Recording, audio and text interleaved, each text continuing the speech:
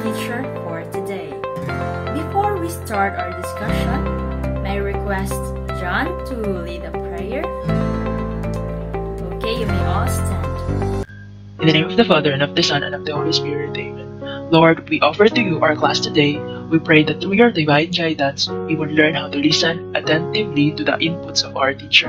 May we appreciate her effort in imparting her knowledge to us. May we value each other's contribution as a building block towards harmony and peace. Grant that as we interact with one another, we recognize the fact that all of our learning activities should be accomplished for your greater glory. Grant that we recognize you in each of our classmates and teachers. As we leave our home, we pray that you keep us safe from harm and illnesses, and we would be able to apply correctly what we have learned from school. All this we ask in your powerful name. Amen. Okay, once again, good morning, class. Good morning, ma'am. Is there any absent today? None, ma'am. Okay, none. Very good. Before we continue, let us recall our guidelines having a lesson in the classroom. Please read, everyone. Sit properly. Listen to the teacher. Raise your hand if you have a question. Yesterday, I gave you an assignment to research the types of technologies that may use in learning science. And you put it in a clean bond paper, right? Yes, ma'am. So now, pass your output in front of the row. Before we proceed to our lesson, let's conduct first a game entitled Name It to Win It. This said activity is also known as Rebus or Word Picture Puzzle, in which there is a picture representation of a name, word, or phrase. Each Rebus puzzle box portrays a common word or phrase, and you will tell me what it is. Starts Just now. like this. R and B. Tama, next picture. Hip hop. Hip hop. Okay, did you get the mechanics of the game, class? Yes, ma'am. Okay, let's start. First picture. Any guess? Okay, Joko, you raise your hand. Information, ma'am. Okay, correct. Next picture. Mark. Communication po, ma'am. Nice, correct. Last picture. Rain. Technology, ma'am.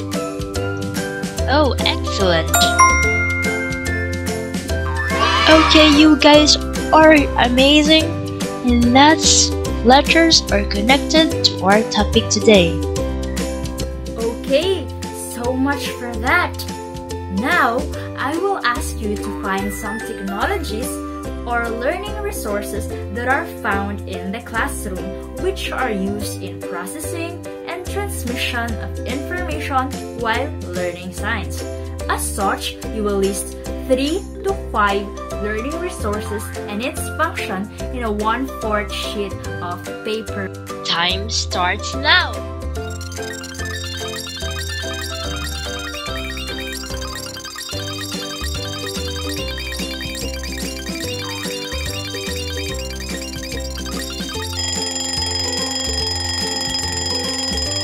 Time is up!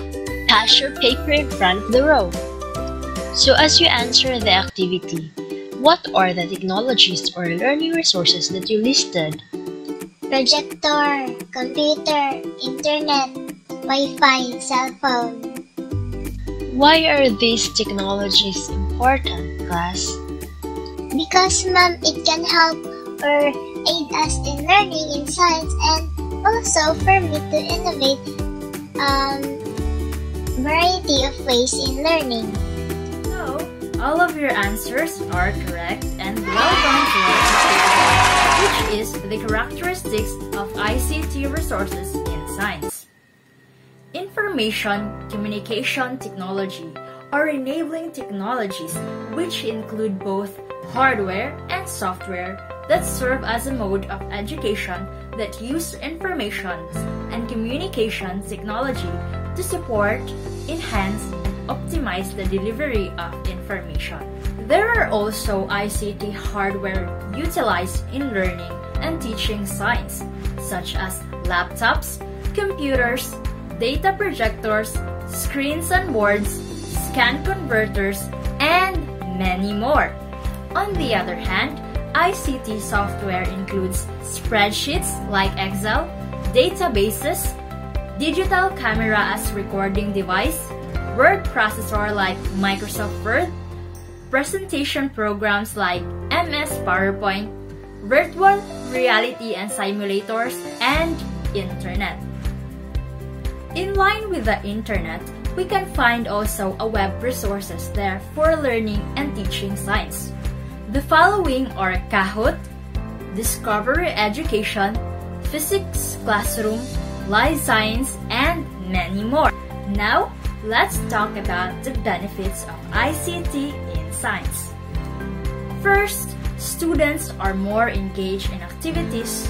Second, ICT can provide access to a huge range of resources that are high of quality and relevant to scientific learning. ICT also can provide and improve the quality of data available to the students. Okay, that's the end of our discussion. Now, using the PowerPoint presentation tool in Microsoft with the same group I assigned in your quarterly project, make a presentation of your Day 3 observations. Capture a picture of it and paste it in the PowerPoint slide and put your observation below the picture. So the slide should only consist up to 1 to 3 slides. Submit your output after 10 minutes on my email joycelorraine20@gmail.com. Yet, if you can't make it on the time to submit, pass it tonight. The deadline is 11:59 p.m. Now, here is the rubrics for that. Time starts now.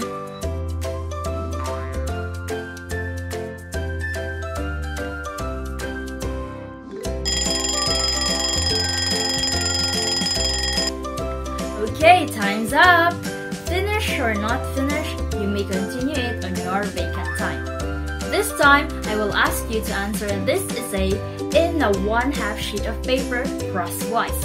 Here is the rubric for that.